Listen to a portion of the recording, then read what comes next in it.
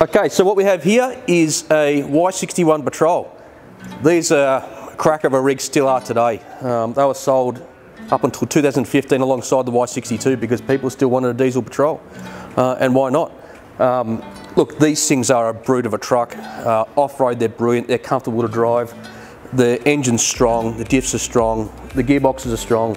They're just a great all-round off-road vehicle. They are very much underpowered. It's as simple as that. You put a tow bar on it and you're in a world of hurt. So the options are, in that situation, is what do? You sell it and go and buy a Y62. Hey, I don't mind that idea. But what if you want a diesel? You're not going to go buy a Toyota.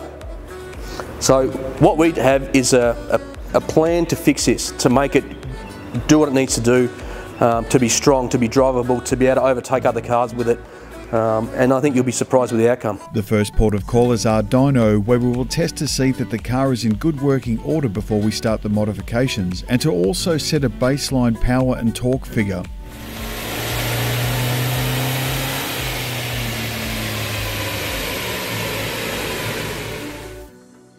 Once everything has been checked out and we're good to go, we first remove the standard turbo.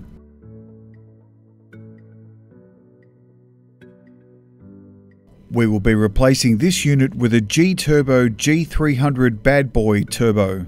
This will minimise lag while maintaining great boost response, and it will lower turbine drive pressure for increased fuel efficiency. It will also give us better boost and torque earlier in the rev range, plus extra mid-range torque, which is especially effective for towing.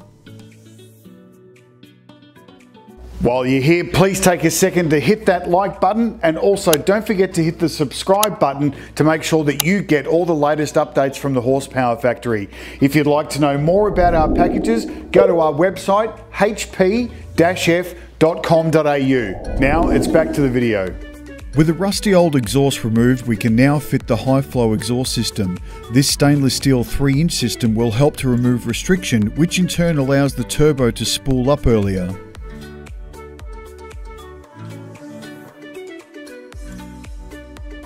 The full system will also give us a sporty note without being offensive or over any legal sound limits.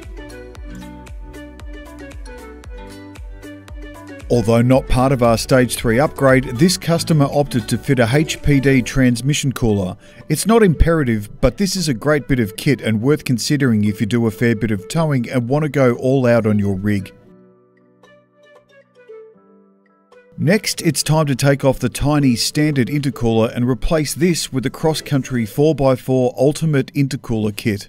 These hand-built units are made in Australia with a PWR core, a top-of-the-range aftermarket unit that is the only item available with ADR compliance. Here you can see just how much bigger the new unit is compared to the original. Underneath we find the large thermofan that draws air through while the car is at low speeds. Before we fit the intercooler, we will first mount a Process West TerraTough catch can. With a sophisticated internal filtration system that takes the oil-polluted air coming from the rocker cover, it scrubs the oil mist from it before it goes back into the inlet manifold. This stops dirty oil filling up the intercooler and inlet system, resulting in both reduced performance and economy over time. Now it's on with the new intercooler, which fits neatly under the bonnet. The new intercooler will promote much more consistent power, especially under heavy load or towing conditions. The kit comes complete with a much larger bonnet scoop that is colour matched to suit your car. With everything together, it's back onto our dyno for a custom ECU remap.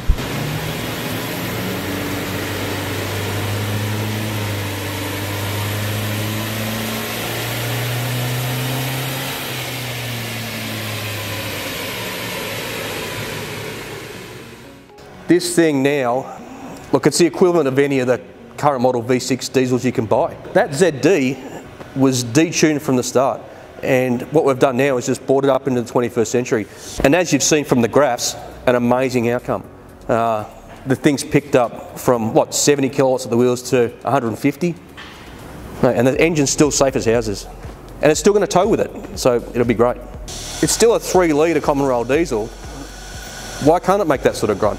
And that's not us doing silly stuff with it. It's still got a reasonable amount of boost in it, The fueling's very, very safe because this thing's got a tow and the intercooler on the top there to maintain the temperatures. Mate, this customer's, once he drives this car, they're going to be wrapped. Good replacement for a Y62 any day.